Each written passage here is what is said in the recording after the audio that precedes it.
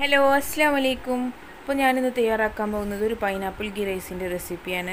നമുക്ക് ഒരേ ടേസ്റ്റിലുള്ള ഗീ റൈസൊക്കെ കഴിച്ചു മടുത്തവർക്ക് ഒരു വെറൈറ്റി ആഗ്രഹിക്കുന്നുണ്ടെങ്കിൽ തയ്യാറാക്കി നോക്കാൻ പറ്റുന്ന ഒരു അടിപൊളി ഗീ റൈസാണിത്. അപ്പോൾ നമുക്ക് വീഡിയോയിലോട്ട് കിടക്കാം. അപ്പോൾ ഗീ റൈസ് തയ്യാറാക്കാനായിട്ട് ഞാനിവിടെ കുറച്ച് സ്പൈസസ് എടുത്തിട്ടുണ്ട്. അതുപോലെ തന്നെ ഒരു ഗ്ലാസ് അരി എടുത്തിട്ടുണ്ട്, ഒരു ഗ്ലാസ് ജീരകശാല അരി എടുത്തിട്ടുണ്ട്. അപ്പോൾ ഈ ഒരു ഗ്ലാസ്സിൽ ഒരു ഗ്ലാസ് അരിയാണ് ഞാൻ എടുത്തിരിക്കുന്നത്.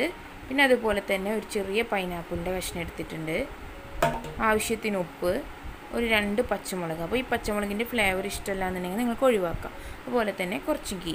ഇനി നമുക്ക് ഈ നെയ്ച്ചോറ് തയ്യാറാക്കാനായിട്ട് തുടങ്ങാം. അപ്പോൾ അതിനായിട്ട് നമ്മൾ എടുത്തിരിക്കുന്ന പൈനാപ്പിൾ ഒന്ന് ജ്യൂസാക്കിയിട്ട് എടുക്കണം. അപ്പോൾ പൈനാപ്പിളൊക്കെ ഒന്ന് കട്ട് ചെയ്തിട്ട് ഞാനിത് മിക്സിയുടെ ജാറിലോട്ട് ഇട്ട് കൊടുത്തിട്ടുണ്ട്. അതിലോട്ട് ഒരു 1/2 ഗ്ലാസ് വെള്ളം ഒഴിച്ച് കൊടുത്തിട്ട് ഇതൊന്ന് നന്നായിട്ട് അടിച്ചെടുക്കാം.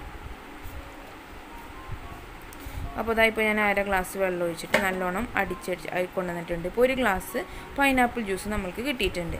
ഇനി നമുക്ക് 1 ഗ്ലാസ് അരിക്ക് 2 ഗ്ലാസ് വെള്ളം എന്ന കണക്കിലാണ് നമ്മൾ നെയ്ച്ചോറ് തയ്യാറാക്കാനായിട്ട് വെള്ളം എടുക്കുക. അപ്പോൾ ഇനി 1 ഗ്ലാസ് വെള്ളം കൂടി ചേർത്തിട്ട് നമുക്ക് ഗീ റൈസ് തയ്യാറാക്കാം. അപ്പോൾ മൊത്തത്തിൽ 1 ഗ്ലാസ് പൈനാപ്പിൾ ജ്യൂസും അതുപോലെ തന്നെ 1 ഗ്ലാസ് വെള്ളം. അപ്പോൾ ഗീ റൈസ് തയ്യാറാക്കാനായിട്ട് തുടങ്ങാം. അപ്പോൾ അത് പാത്രം അടുപ്പത്ത് വെച്ച് ചൂടാക്കിയിട്ട് അതിലോട്ട് 1 ഗ്ലാസ് വെള്ളം ആഡ് ചെയ്ത് കൊടുക്കാം.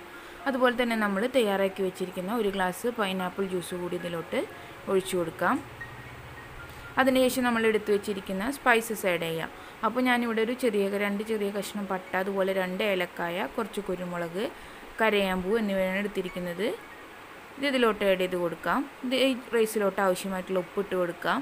അതുപോലെ തന്നെ നമ്മൾ എടുത്തു വെച്ചിരിക്കുന്ന പച്ചമുളക് നടുക് ഒന്ന് കീറിയിട്ട് ഇതിലോട്ട് ചേർത്ത് കൊടുക്കാം. ഇനി ഇതിലോട്ട് ഒരു 2 ടേബിൾ സ്പൂൺ ഗീ ഒഴിച്ച് കൊടുക്കാം. അപ്പോൾ ഞാനിതിലോട്ട് 2 ടേബിൾ സ്പൂൺ ഗീ കൂടി ഒഴിച്ച് കൊടുത്തിട്ടുണ്ട്. ഇനി വെള്ളം നന്നായിട്ടൊന്ന് തിളച്ച് വരണം. അപ്പോൾ ഇപ്പോൾ നമ്മളുടെ വെള്ളം നന്നായിട്ട് തിളച്ച് വന്നിട്ടുണ്ട്. ഇനി വെള്ളം നന്നായിട്ട് തിളച്ച് കഴിഞ്ഞാൽ ഇതിലോട്ട് കഴുകി വൃത്തിയാക്കി വെച്ചിരിക്കുന്ന അരി ഇട്ട് കൊടുക്കാം. അരി ഇട്ട് കൊടുത്തതിന് ശേഷം നല്ലോണം ഒന്ന് മിക്സാക്കി എടുക്കുക. അപ്പോൾ നല്ലോണം ഇളക്കി യോജിപ്പിക്കുക. അപ്പോൾ ഇളക്കി യോജിപ്പിച്ച് കഴിഞ്ഞാൽ നമ്മൾ അരികളൊന്നും പരസ്പരം ഒട്ടിപ്പിടിക്കില്ല. ഇളക്കി കൊടുത്ത് മിക്സ് ചെയ്തതിന് ശേഷം ഇതൊരു 15 മിനിറ്റ് ലോ ഫ്ലെയിമിലിട്ടിട്ട് കുക്ക് ചെയ്തെടുക്കാം. അപ്പോൾ തീ ലോ ഫ്ലെയിമിൽ തന്നെ വെക്കാൻ ശ്രദ്ധിക്കുക, അല്ലാന്നുണ്ടെങ്കിൽ അരി വേവാത്ത ഒരു പ്രശ്നം വരും. അപ്പോൾ 15 മിനിറ്റിന് ശേഷം നമ്മളുടെ ഗീ റൈസ് ഇവിടെ നല്ലോണം കുക്കായിട്ട് കിട്ടിയിട്ടുണ്ട്. ഈ അരിയൊന്നും ഒട്ടിപ്പിടിച്ചിട്ടില്ല, അതുപോലെ തന്നെ നല്ലോണം കുക്കായിട്ട് കിട്ടിയിട്ടുണ്ട്. അപ്പോൾ നമ്മളുടെ പെർഫെക്റ്റ് പൈനാപ്പിൾ ഗീ റൈസ് ഇവിടെ റെഡിയായി. ഇത് ചിക്കൻ കറിക്കും അതുപോലെ തന്നെ ബീഫ് കറിക്കും ഒക്കെ നല്ലൊരു കോമ്പിനേഷനാണ് ഈ പൈനാപ്പിൾ ഗീ റൈസ്. അപ്പോൾ എല്ലാവരും ഇതൊന്ന് ട്രൈ ചെയ്ത് നോക്കുക. ട്രൈ ചെയ്ത് നോക്കിയിട്ട് നിങ്ങളുടെ ഫീഡ്ബാക്സ് ഒക്കെ എന്നെ കമൻസ് ആയിട്ട് അറിയിക്കുക. അതുപോലെ തന്നെ വീഡിയോ ഇഷ്ടപ്പെട്ടിട്ടുണ്ടെങ്കിൽ ലൈക്ക് ചെയ്യാനും ഫാമിലിക്കും ഫ്രണ്ട്സിനും ഒക്കെ ഒന്ന് ഷെയർ ചെയ്ത് കൊടുക്കാനും മറക്കരുതേ. അപ്പോൾ അടുത്ത അടിപൊളിയായിട്ടുള്ള റെസിപ്പി ആയിട്ട് വരുന്നത് വരേക്കും എല്ലാവർക്കും താങ്ക് യു.